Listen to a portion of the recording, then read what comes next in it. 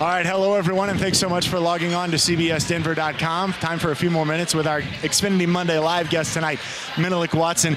Talk to me about your soccer skills. We just showed that at the end of the show. You're a big soccer guy. Yep. You played soccer, you played basketball, had a basketball scholarship to college. How much do you think that all of those sports together kind of made you the athlete you are now and help you succeed on the NFL? Well, you know, I think more so it helped me mentally. I think going through those things, you know, I had a dream of being a Premiership football player until my ankle almost got decapitated, you know, taken off. And then, you know, then just finding basketball after I've been told I couldn't play anymore, and then having big dreams on that and reaching for those goals and coming up short, you know. And then I think being an NFL player, I just don't take it for granted. I think every single moment, I think financially the opportunity I'm in to set my family up.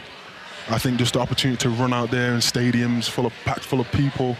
And just being able to compete, you know, going out there and be able to compete with the world's best, you know, and dominating. It's just, you know, it's a dream come true. So, you know, I think I've grew more mentally from a more, you know, physically they've given me what I have and the feet and the hands and stuff like that. But I think more so mentally is where I've made the most strides. Now, you mentioned the ankle injury that you had, and you've had some injuries throughout your career, but that's part of the reason why you're here in Denver. Yeah.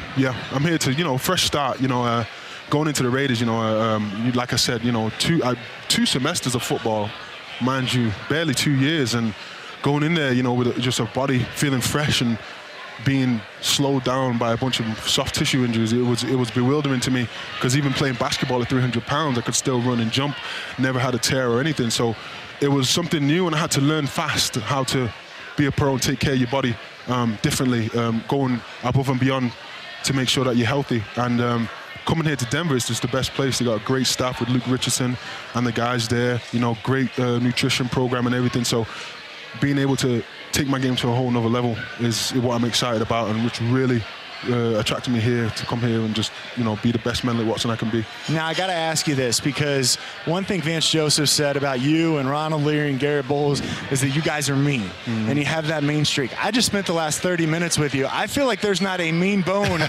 in your body. So where does that come from? That's the placebo effect. Is that what it is? Yeah. You know, being big, you know, growing up, I never was a guy who threw my size around. Then I didn't really, you know, I just didn't feel like it was the right thing to do. But I was mean. I was an angry kid. Okay. A real angry kid, and I had to learn fast. The reason why I joined football was because I knew it was physical. And my first thought was that it was fighting. I thought, you know, do you get to fight a lot? I said, I grew up fighting, so, you know, I'll be perfect for football. So my first junior college experience, I came into a game late, and you know, me and this guy got into it, you know, and I'm chasing him up the field. I'm not even worried about the next player to call. I'm chasing him around the field trying to fight. My coach yanked me off the field and said, you know, if you ever do that again, I'll never play for him again. Coach Mack, Saddleback, and from there, you know, just learn to temper it within the game and just show little bits of your aggression once the whistle starts. And so how long does it take you to go from nice guy to mean guy? Real fast. Real fast? Real fast. So, like, if you wanted to, you could, like, pick me up and throw me out the window, like, no problem? Real fast. If I wanted to, I could flip all the tables and have everyone running out. You're scared. well, we appreciate that you're not going to do that. Yeah. I hope. I don't know. I feel like it's coming on right now. Yeah, I mean, I got a season to play, so I'm not trying to go to jail or anything like that. I'm trying to play next season, so keep my freedom. I'm my visa as well. Okay, yes, that's very important. Hey, man, thanks so much for the visit tonight. We really appreciate it. Yes, sir. Look forward to having you back on, and thank you for logging on to CBSDenver.com.